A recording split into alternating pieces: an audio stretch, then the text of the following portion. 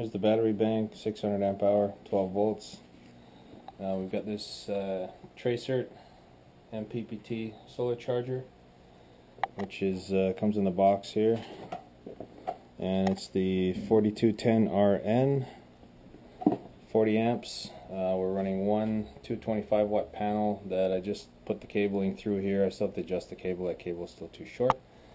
But you can see the PV light is lit. There's not a whole lot of light out there today. The tree's giving us quite a bit of shade. But the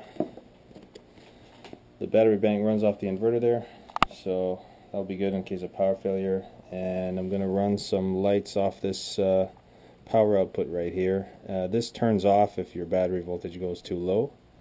It's going to run some LED lights up in the ceiling upstairs.